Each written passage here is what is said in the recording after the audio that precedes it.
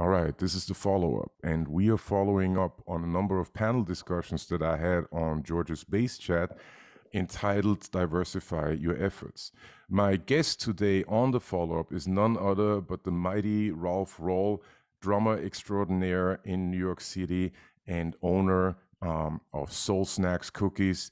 Ralph, thank you so much for making yourself available and welcome to the follow-up. George, thank you so much for having me. This is really nice.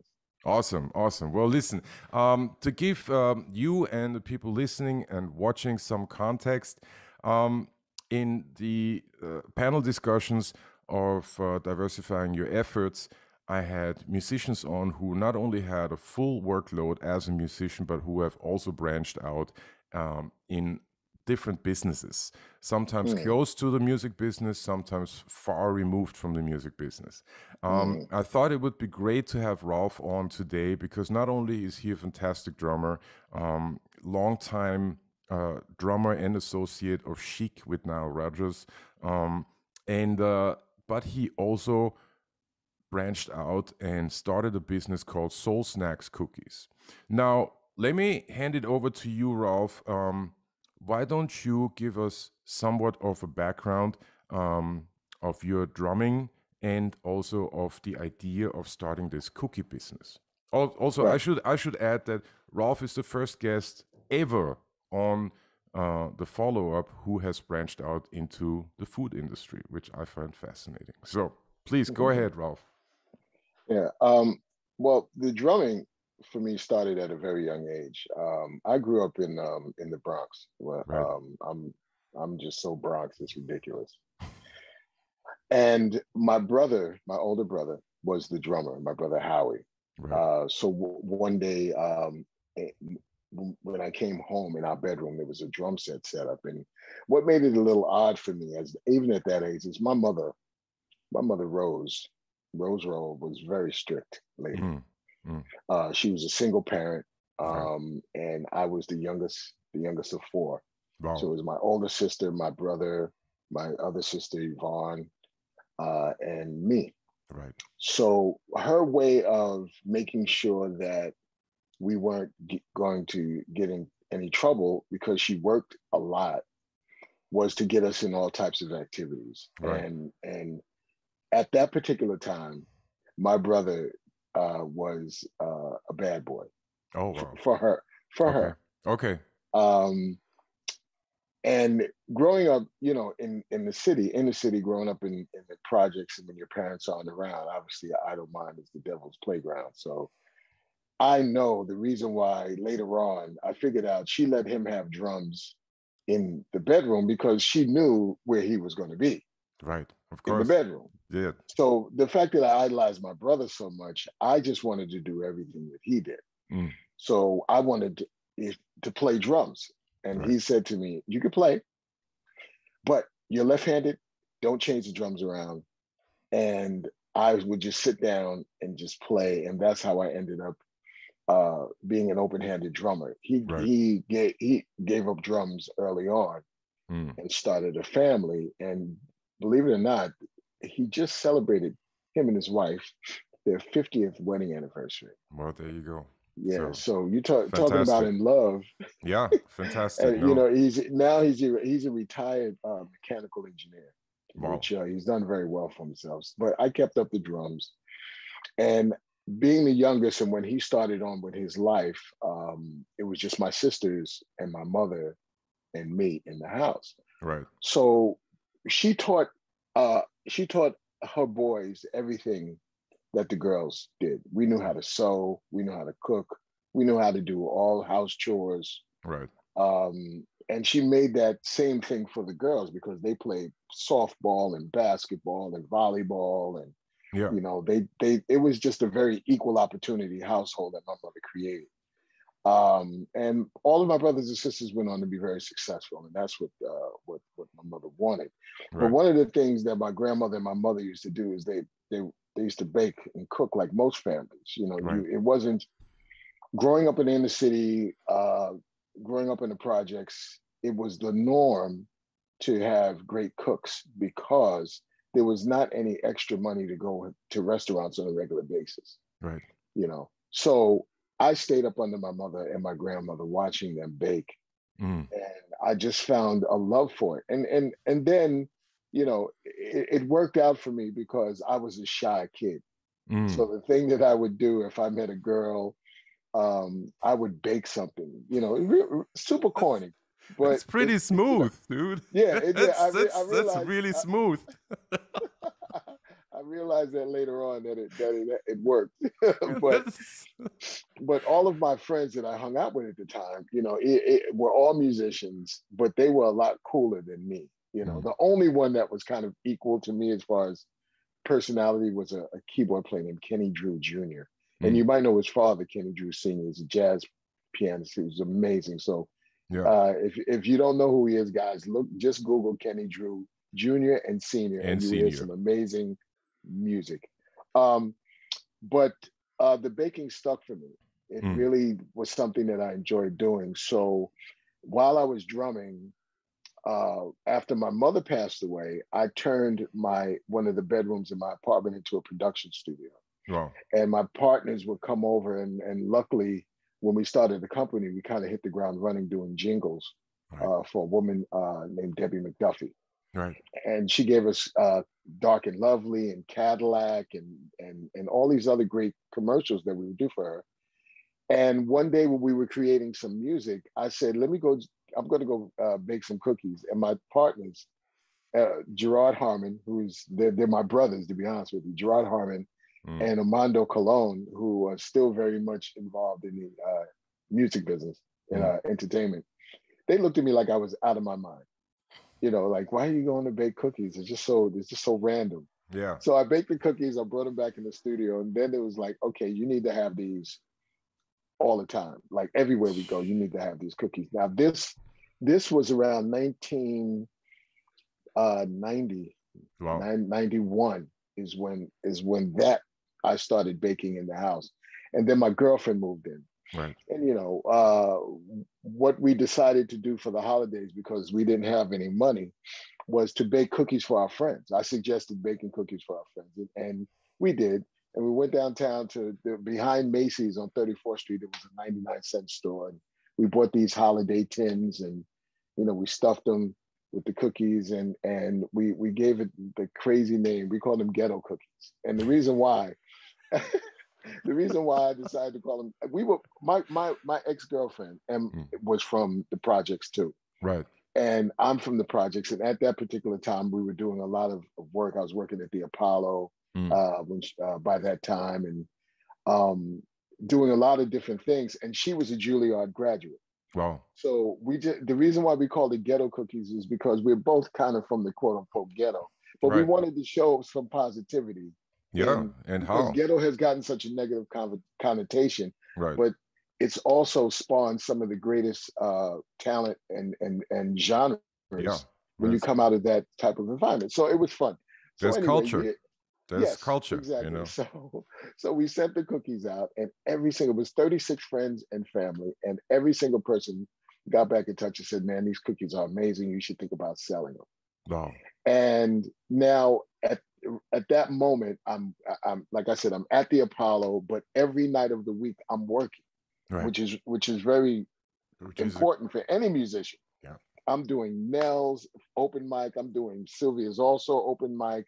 I'm doing gigs on the weekend. I'm doing Wednesday night at the Apollo. Right. And, having another business at that time just wasn't an idea until people said, you know what, you should give it a try. And I thought that was the message. So Right. we did. Right. Um, at the open mic at Sylvia's, which now Melba, I don't know if you know Melba's restaurant up Oh in yeah. Harlem, very Yeah. famous restaurant. She's been my friend forever. And I called her and said, listen, we're thinking about selling cookies. She said, bring them in. And at that point, so ill prepared, we didn't know what to do. We didn't know about sticky labels. We had school glue with paper, and I Mm, printed out this really crazy logo of the building that I lived in with a rainbow. It was just a mess. mm. But we brought the cookies in. We gave out samples. Shelby J, who used to sing with Prince Right. and D'Angelo, was Right. the MC for the night. Right. And also Mike Phillips, who also played with Prince and has his own records out as well. We were all in the band at the time. So give out the cookies. Everyone buys the cookies. And a guy sitting at the bar was from a magazine called YSB that was owned by BET television. Yeah. And he said, "Would you like to do an article? Because this is really good." So I told him our backstory, and he really loved it. Again, not being prepared, I didn't have a pager. Everyone had a pager at the time. I didn't have one. Right. So I called my sister, and she had one of those pages with the PIN number on it. And I said, "We're doing an article. Can I use it?" She said, "Yeah, you probably get a couple of phone calls." Well, the article came out, and her pager rang, and she says, "Oh, you got a call for cookies." So I wrote it down. Then a few minutes later, she says, "Okay, you got a couple more." So for about a month, we were getting calls, 10, 20, 30 calls a day about cookies now to sell. Unbelievable. It was unbelievable. So now we had to quickly move out of our apartment to another space. And my friend Artie, who's a drummer, and his brother Patrice, who's not in the industry at all, I asked Patrice, "Could you ask your mother if I can rent her space in her brownstone, because it was vacant?" Right. He said his mother was a lot like mine. She was very strict. He said, "I'm not asking her, you ask her." So I went across the street and I said, "Miss Durant, this is what I'm doing. I got to gut the kitchen. I got to put in a convection oven and a vent and a 3-tub sink, and I got to bring in all these supplies." And she listened to the whole thing, and she looked at me. She said, "Okay, you can do it." Wow. And that was our first official facility, if you will. Right. From there, we ended up being on the TV Food Network. We got a call from the New York Times. I actually hung up on the woman because I thought it was a prank call. Because we had just been on NBC News or CBS News. Right. So we were getting all this press. So people were just calling. Some people were calling and hanging up, whatever. Right. But I thought the woman from the New York Times was a prank. And I hung up on her, and she called back, and they actually came over and did an article, New York Times. But the big article came when we ended up in Family Circle magazine. Right. That was actually during the time we actually did TV Food Network. So we started getting all this great press because it was a great backstory, right, which is a very important component of what I want to, eventually talk about. Right. From there, we had to move again to a bigger space. Right. My girlfriend and I, she decided she didn't want to have anything to do with the cookies anymore. Now I'm on TV. I'm doing more gigs, and I'm still trying to hold on to my business. Right. And I couldn't. It was just too much. Right. So I had to shut down for a while, and knowing I was going to start back. Right. And I did start back finally with my wife. Right. And we kind of took off from there. Right. And that's the kind of condensed quick story. We have a 1,250 square foot factory now. Yeah. We bake for some big clients. We do a lot of internet sales, and there's some other great things going on that I'll tell you about as we go along. Yeah, no, I mean, and let me jump in at this point, because also I wanted to give the audience somewhat of a context of how we met. We played a gig together at the Apollo Theater, and and this is a real life story. I hope I'm not embarrassing you, but I need to tell this because it was significant to witness that, right? We started off having a rehearsal, I believe, early afternoon or maybe in the morning. 3 o'clock. 3 o'clock. Say 3 o'clock. Yeah. So we had the rehearsal. We played a rehearsal, and then there's usually some downtime between rehearsal and the gig, right? In that downtime, musicians go to the dressing room, get dressed, have dinner, whatever, right? Ralph Rolle gets dressed and says, "Okay, I gotta go to my factory and pick up an order of cookies and bring them to a client," right? And at that point, my mind was blown, right? There were so many things happening in that one statement. I gotta go to my factory. Who says that? Who has a factory, right? I gotta go to my factory, pick up my truck, and deliver cookies to my client. okay, so just to give the audience some context, like this is real, right? This is as real as it gets. All right. So Ralph, let me open it up to you. What I try to this is a true story. I mean, No, this and I know I've done it so many times.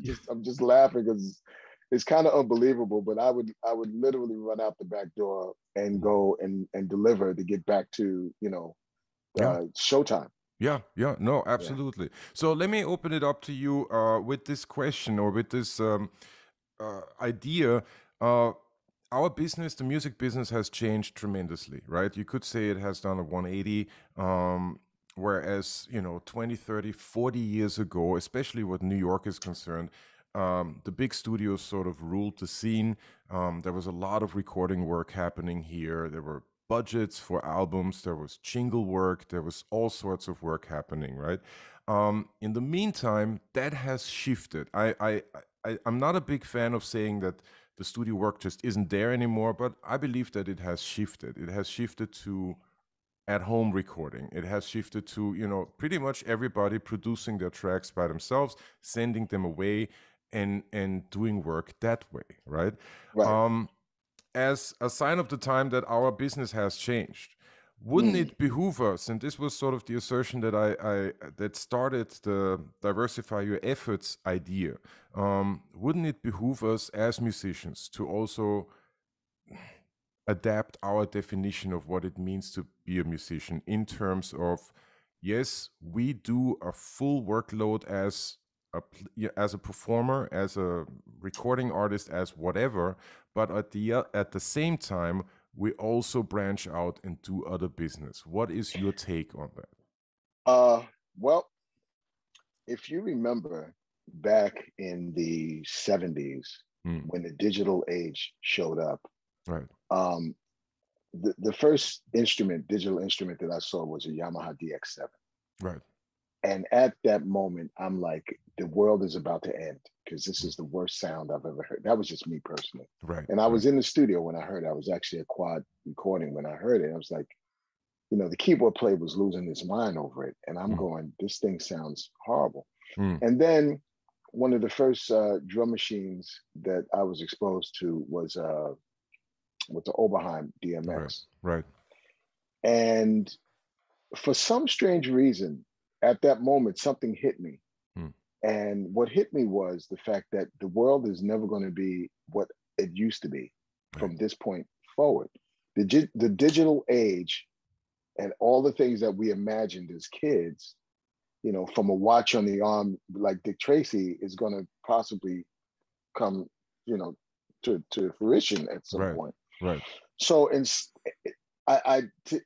there's a movie that says you better get your mind right, and that line always stuck out for me. But right, at that point, I started to embrace the digital side, and a lot of my drummer friends were not really as interested in the digital drum machines and learning about mm, these things as I was, mm, because I knew if you needed to go into a studio, the more equipped you were, the better off you were.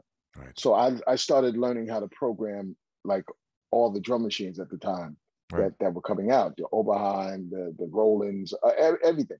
right, And it was a good idea. So expanding your mind then is not necessarily a plan B, because I don't right, believe in plan Bs at all.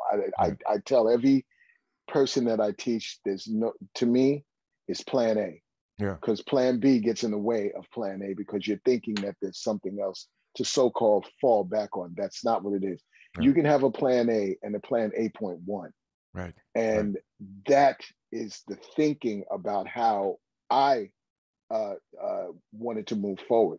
right, So being open-minded and realizing that there are other opportunities and other passions yeah, that are just important as your musician passion is a great thing. right, It's just the biggest thing is finding the time to do both. You had mentioned something about being when we were coming up, you played this instrument and that's all you played, right, which is kind of the same thinking from that generation. Because when I became a drummer, and maybe you as a bass player, when I became a drummer, my mother came from a job. You Right. gotta get a job. You Right. get a job, you find some benefits, you get a job, you stay in that job, you retire. And Right. that's how the thinking, it was very municipal kind of training Yeah. as far as how you thought. It wasn't not necessarily entrepreneurial because that's a danger zone. Right. Being a musician is definitely being an entrepreneur. Yeah. It is a very risk-taking position. So you already, in my opinion, we all have the passion anyway, Yeah. Yeah. Yeah. because we dived in deep water into Yeah. something that we love without worrying about how other people thought. And in cases like ours, you become successful at it, and you then turn other people onto how you became successful. Yeah. Yeah. You know, Most so what definitely. I so based on what you're asking me, there are so many things that we have the ability to do. Right. You just have to pick the idea as to whether or not this is something that you're ready to long haul. Right. Because I know the day that I became a musician, I was following my brother into mechanical engineering and was filling out the application to go to Pratt Institute. Right. And in my fourth year of drafting as a young kid, and I was pretty smart kid. I got skipped a year and was going to get out early. I was sitting in class, and I can remember it like yesterday and still feel it. I went, "What am I doing here? Mm. I can't see myself doing this for the rest of my life. I want to be a drummer." Right. And I went home with excitement to tell my mother that I made this career choice, like the serious career choice. And all she did was look at me and said, "You know what? I think you just lost your mind." Like that was. She said, "Are you okay?" I said, "No, I want to be a musician." Yeah. And she was like, "That's not a job.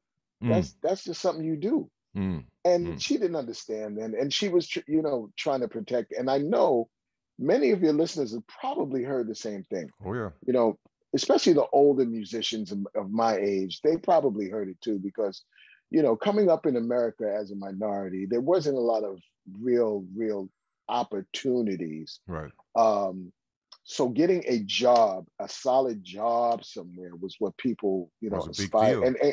And guess what? There was nothing wrong with that, Yeah. because they were trying to protect their family and feed their families. Of course. Of course. We, the next generation, was lucky enough to have the ability to actually stretch out and move Right. on and do other things that we wanted.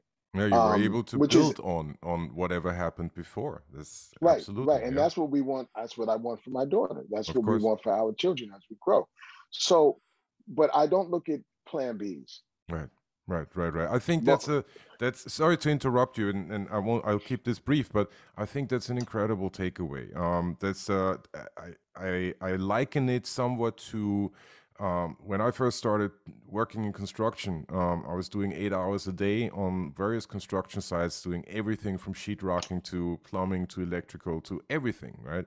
right, I learned how to build houses. That's what I did. Right.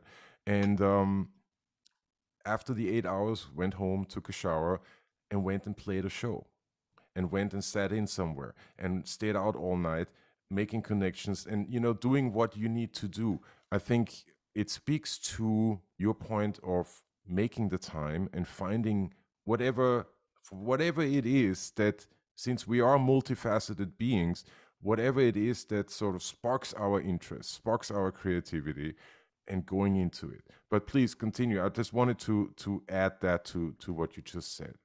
and it's very important, because the whole time while you were doing your work, you were thinking about the Music. passion. Yeah, of course. Yeah, passion has no plan B, Yeah. and passion has no expiration date. Yeah.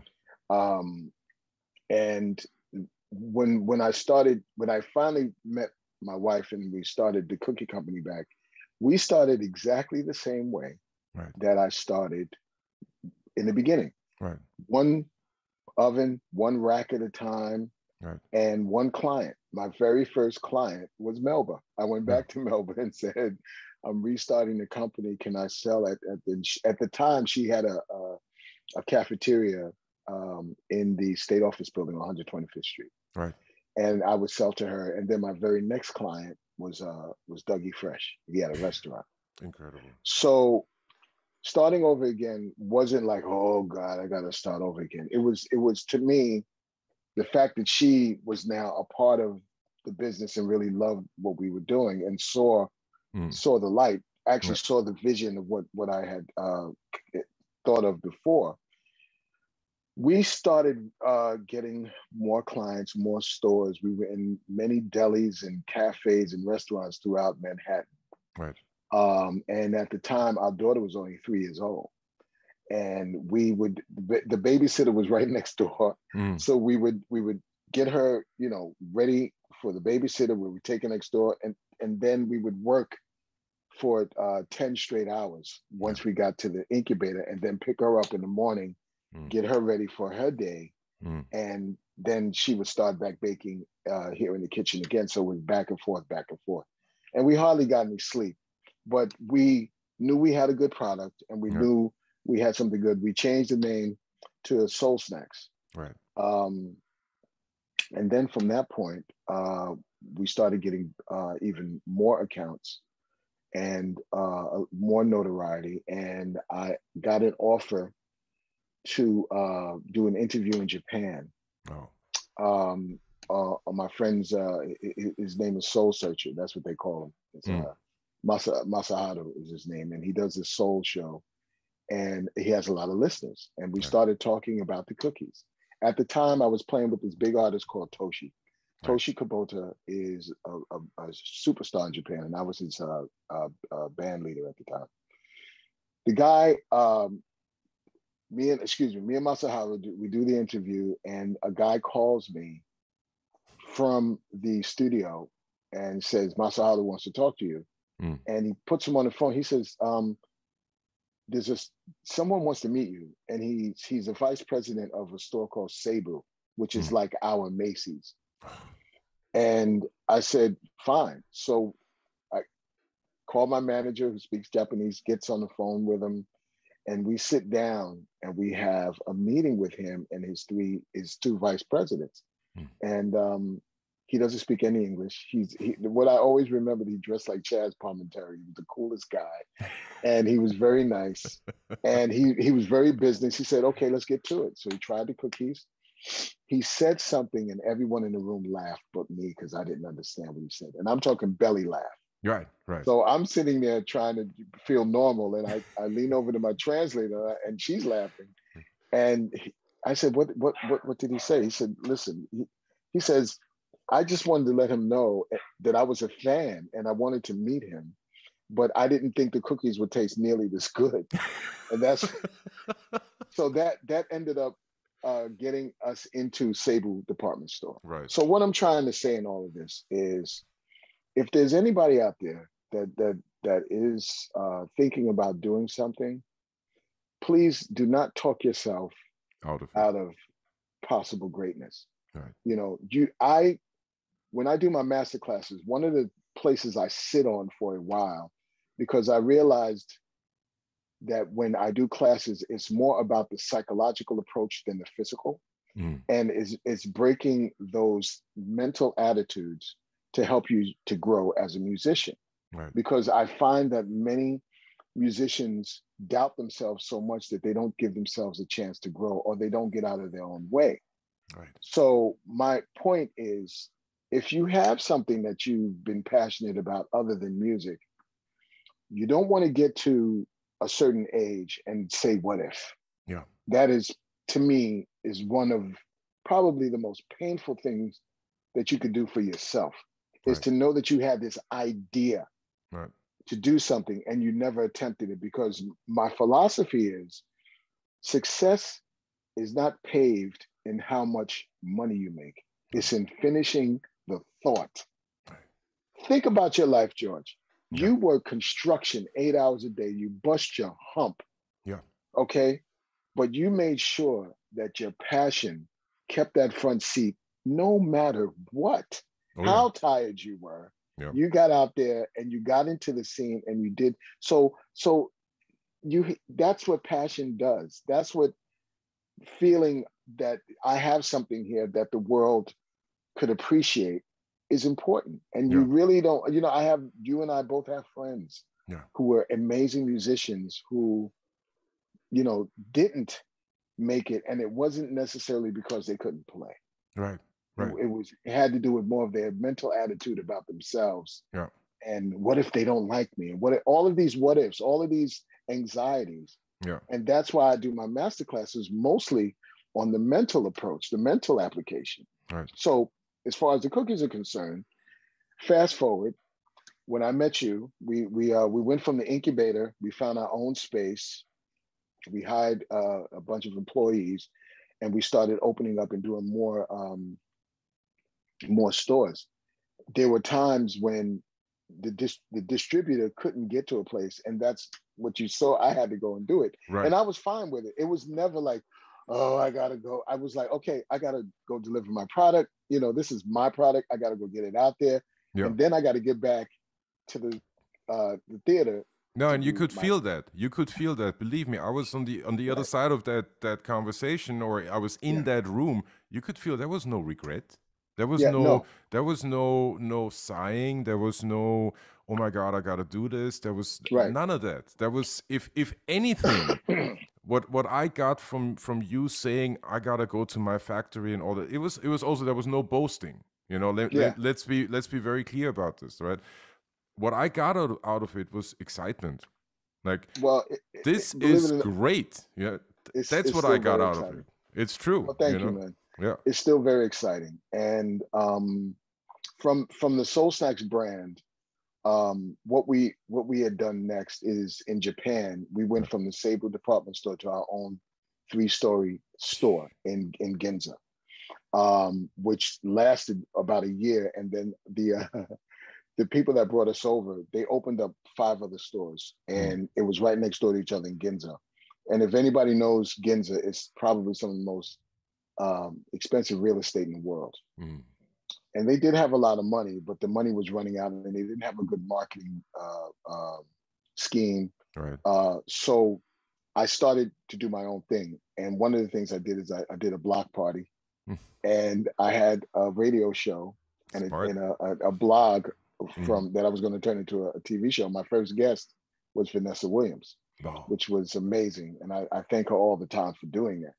But they ran out of money when I was away, and they had to shut all of the stores down at the same time.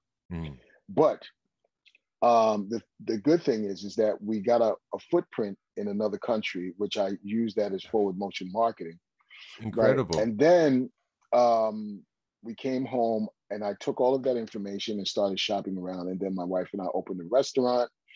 We right before COVID, and the Mm, restaurant closed during COVID, and then we opened the restaurant again, and then the new variant hit, and we just closed December 25th again. mm, But all of these ups and downs are to me never negative.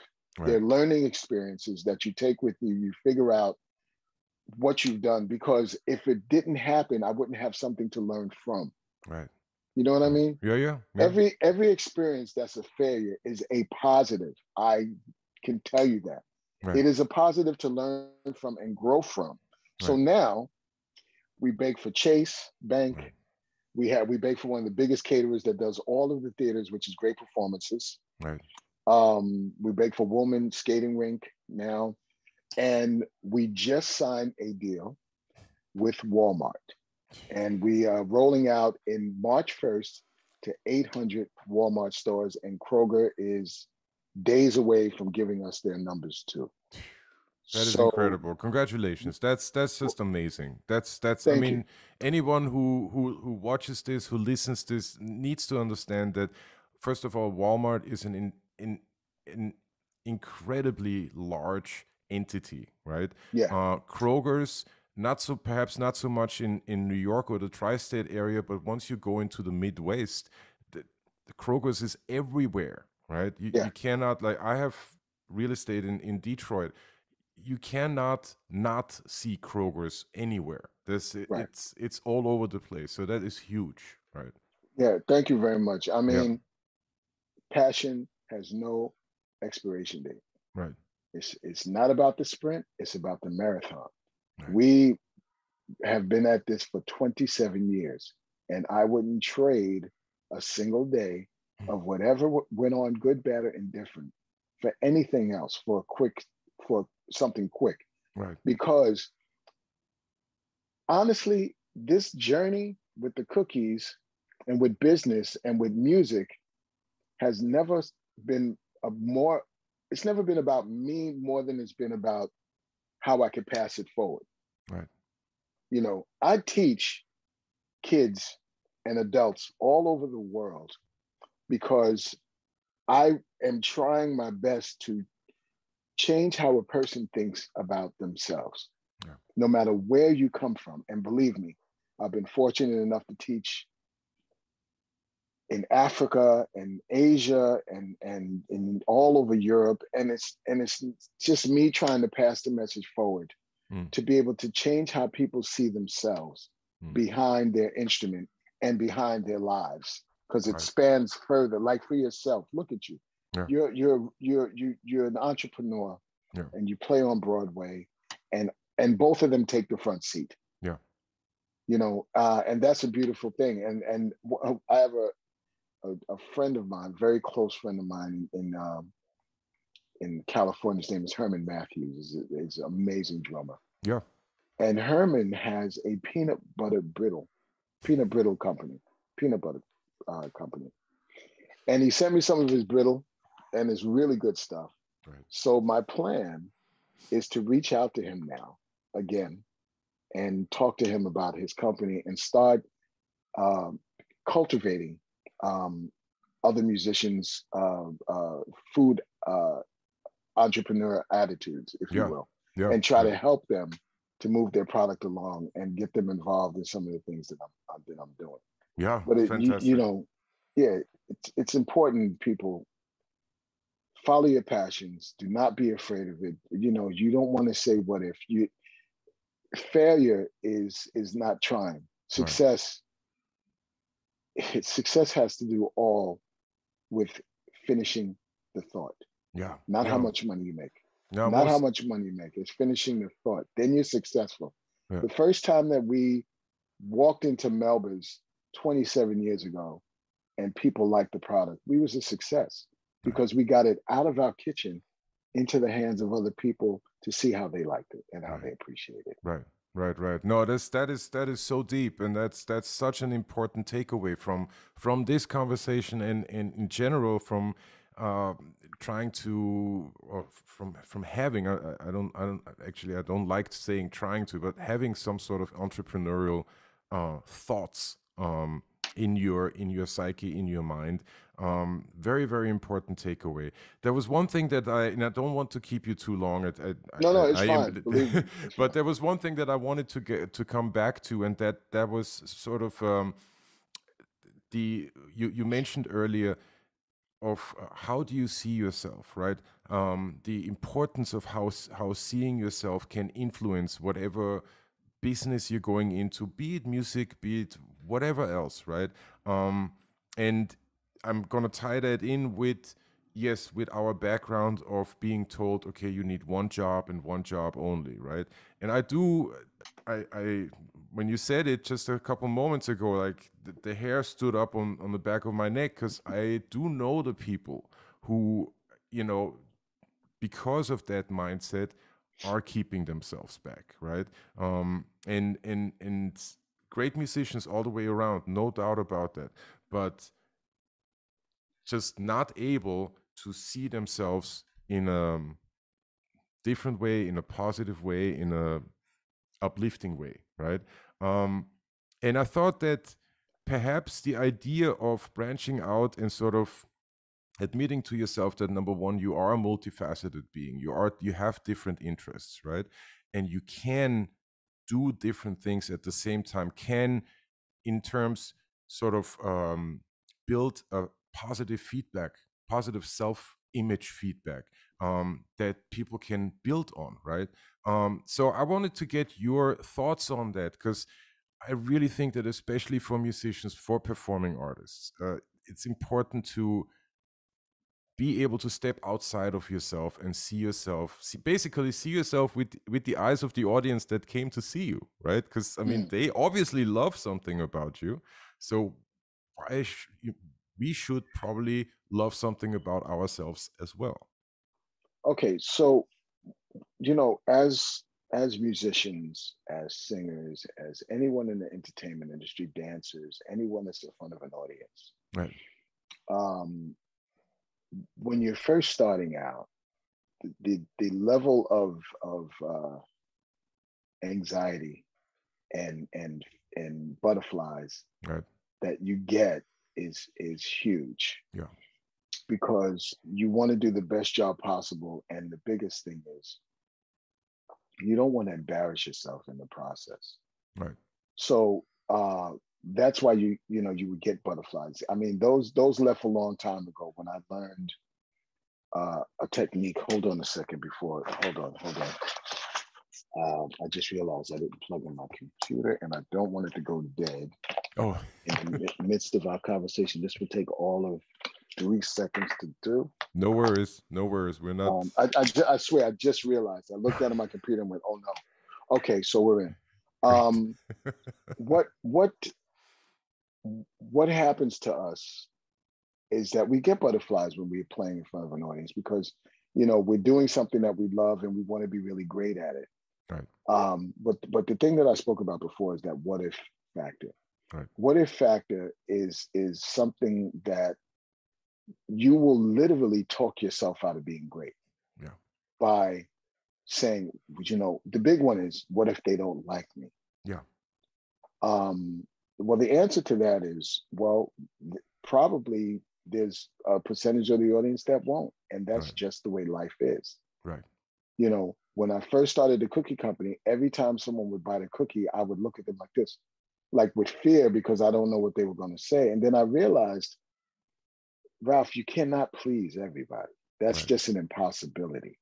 Right. You want it, everybody's not going to like your product. Everybody's not going to like your drumming. Everybody's not going to like your singing.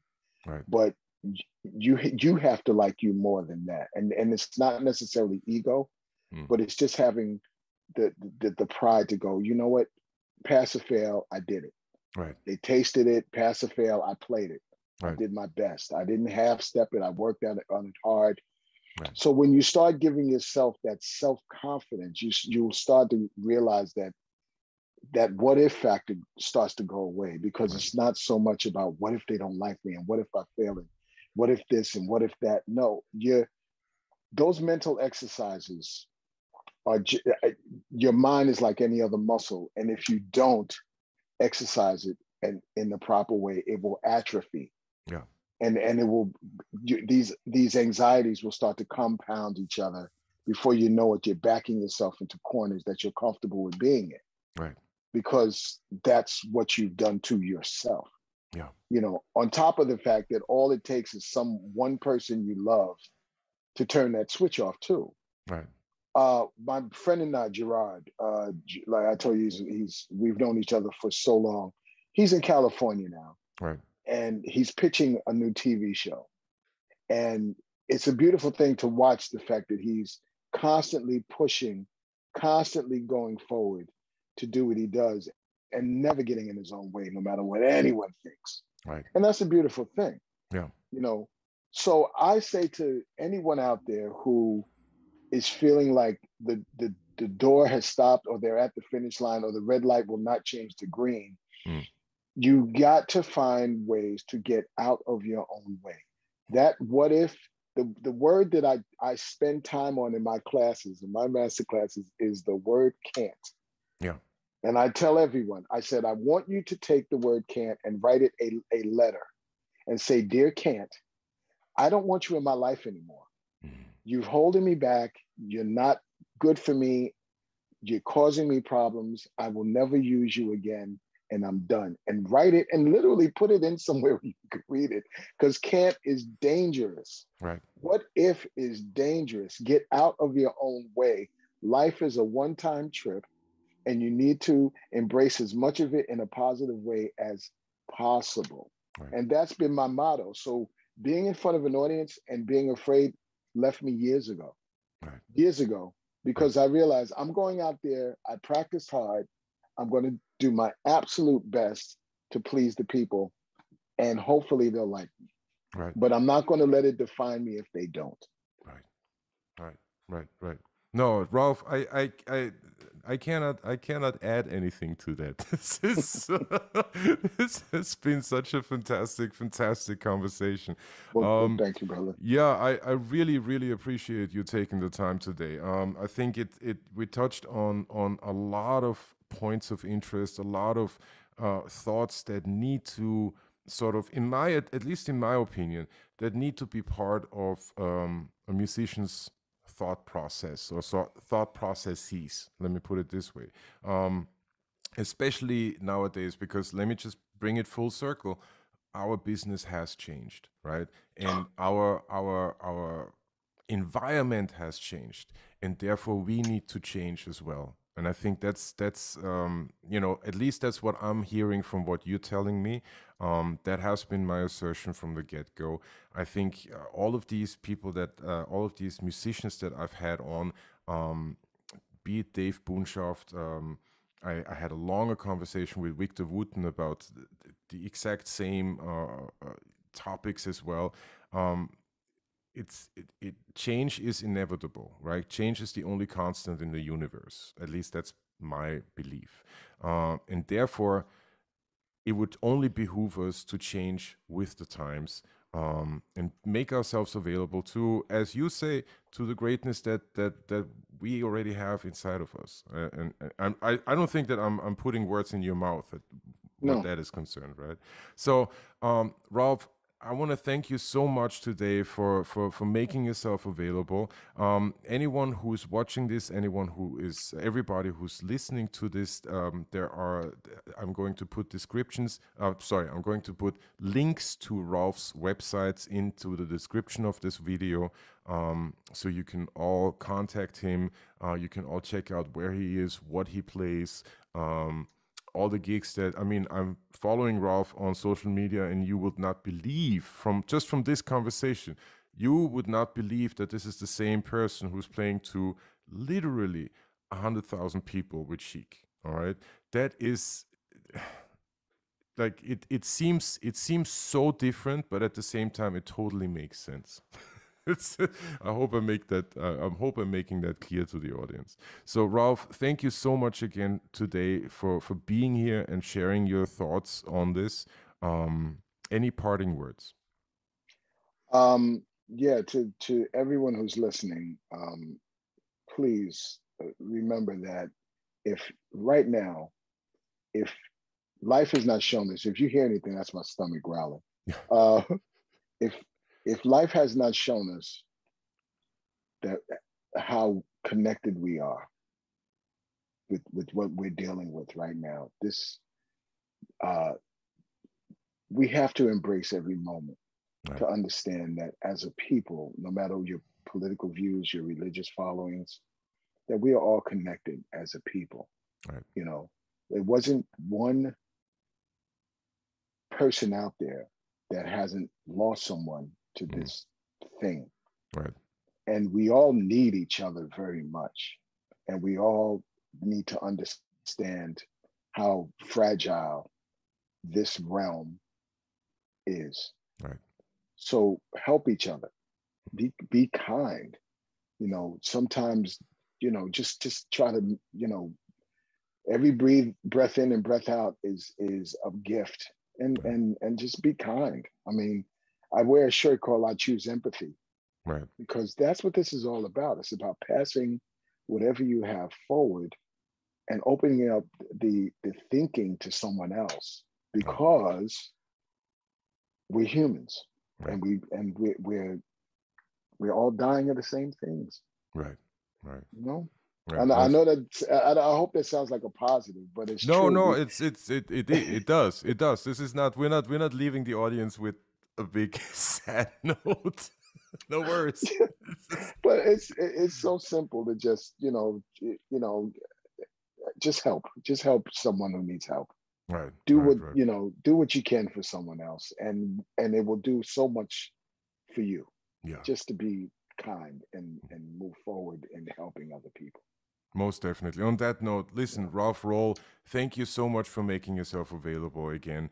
And we are again in the midst of another outbreak, but I hope that at some point we get to see each other again. We got to play with each other again. And until then, I wish you and your family all the best. Thank you. And How can I ask you a question? How's the show doing?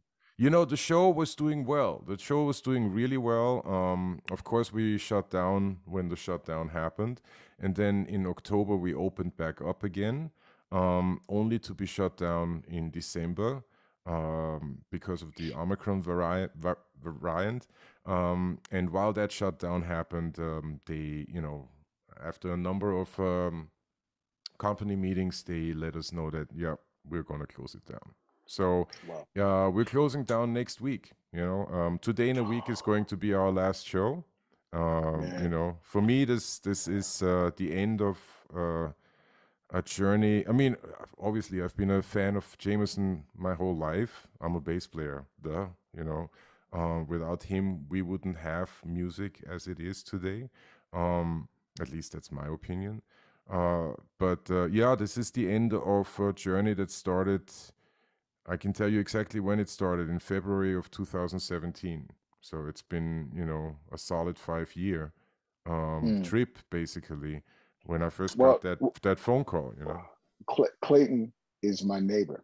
There you go. Okay. Well, Clayton Clayton lives right around the corner from me. oh, Literally, that's I could be crazy. I could walk to his place in like 2 minutes. That is And crazy. Kenny Seymour is I'm one of his biggest fans, and he knows that. I've Yeah. watched Kenny grow. I've literally watched him grow. Talk about passion. Mm. I watched him put in the time Yeah. and to get to where he is. Yeah. And it's proof that if you get out of your own way, there's so many things you could do. Yeah. No You doubt. know? No doubt. This is my third show with Clayton. I've known Clayton for many, many years.